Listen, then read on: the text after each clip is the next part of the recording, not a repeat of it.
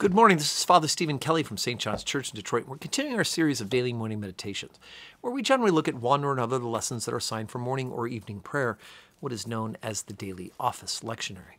And as promised yesterday and the day before, we are going to continue reading our lesson assigned for evening prayer from St. John's Gospel, which has to do with the great story of the raising from the dead of Lazarus.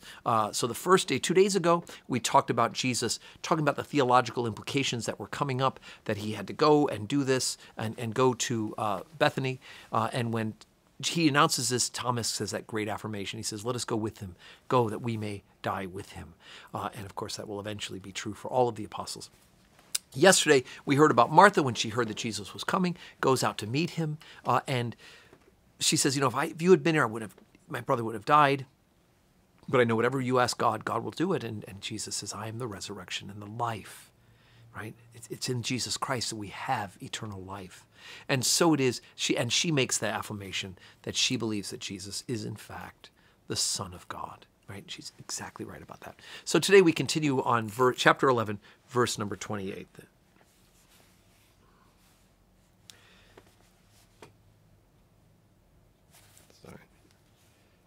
And when she has so said, she went her way and called Mary, her sister, secretly, saying, the Master's come, and calleth for thee. As soon as she heard that, she arose quickly and came unto him.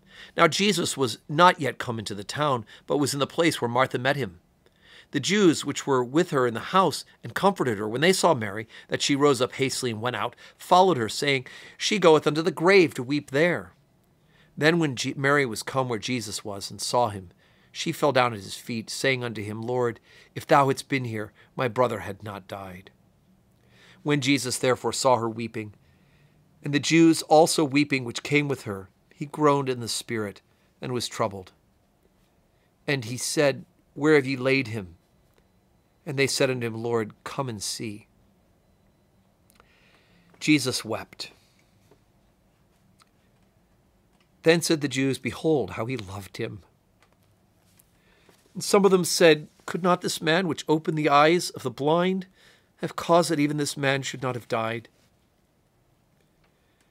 Then Jesus, therefore, again groaning in himself, came to the grave. It was a cave, and a stone was laid upon it.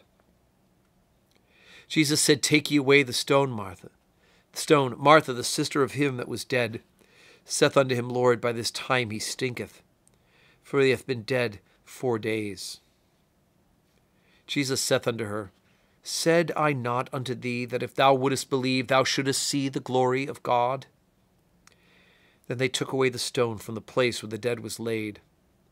And Jesus lifted up his eyes and said, Father, I thank thee that thou hast heard me. And I know that thou hearest me always. But because of the people which stand by, I said it, that they may believe that thou hast sent me. And when he had thus spoken, he cried with a loud voice, Lazarus, come forth. And he that was dead came forth, bound hand and foot with grave clothes, and his face was bound about with a napkin. Jesus saith unto them, loose him, and let him go. Wow. Okay, so the story always really gets me. Just to hear Jesus wept, right? The shortest line in the New Testament, probably the shortest line in the whole Bible. Jesus wept at the thought of the pain that Mary and Martha were going through.